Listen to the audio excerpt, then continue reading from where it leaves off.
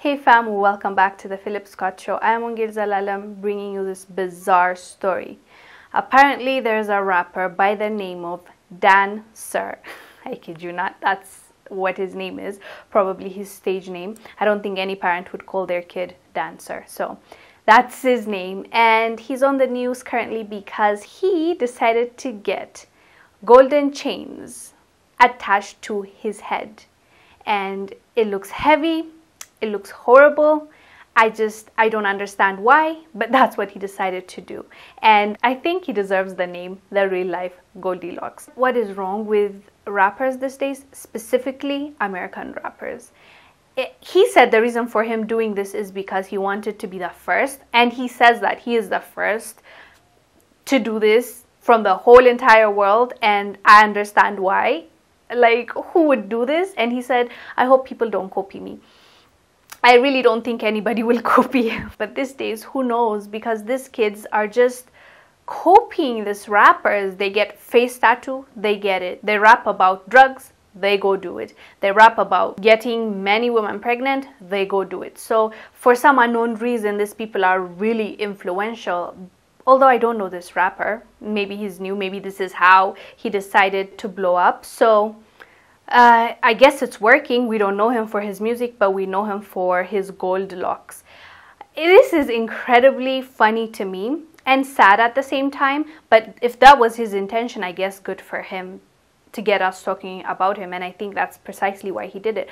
But at the same time, I just look at these things and I'm like, what happened to real music, real art, and rapping about the things that matter, and rapping about the things that you can tell that people will relate, and you just, you do it because you are talented, you do it because it's in you. Now it's all about clout, it's all about getting famous, so it doesn't matter how good he raps, it's all about, what he got on his head or what he got on his neck and on his wrist. So it's slowly dying, real art, real music, because everything is about getting more followers and making sure that everybody talks about you, good or bad. Same thing with Little Uzi. What did he do? He put on diamond on his forehead that cost more than his cars and house combined. And did you hear about what happened? He lost it, almost lost it. He dove into a crowd while he was performing and they snatched it off his forehead.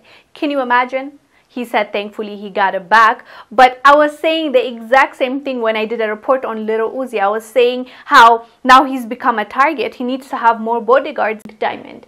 I mean, good for him if that's what makes him happy. We're happy for him. But as always, the concern is he's literally more expensive than, he's walking around with a diamond on his forehead. Like he's a moving target. A walking, moving, talking target. So how is he not increasing his risk of people trying to get his diamond from his forehead? And to make it worse, it's not like it's on his ring or his chain that somebody can just pull a gun on him and tell him, give me, and take it and run. Now it's on his forehead. How will they try to take it? Just use your imagination. How will someone try, if I was a thief, how will I try to take that diamond from this man's forehead that is inserted? First of all, I don't even know how they're going to do that, but I'm sure they'll find a way. I'm sure he has enough money to facilitate that. But how will someone steal that diamond? Though I don't think I need to say it. So they can just, is it worth losing his life over? So unfortunately, I predicted what was going to happen to Little Uzi. It happened, but fortunately for him, he got back the diamond and he's going to probably put it back again.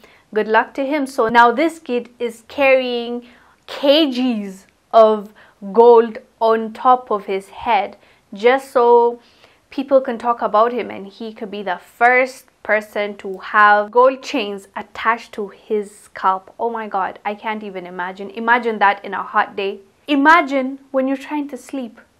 Like, how does he even sleep? Oh my God, it's just too much work. I wish him all the luck, I guess. Let's see what's gonna happen to him. Worst is if he faced a thief and That's gonna hurt. Anyways, let us know down below what your thoughts are about the real life Goldilocks. I am Wongel Zelalem bringing you the story. I will see you on the next one.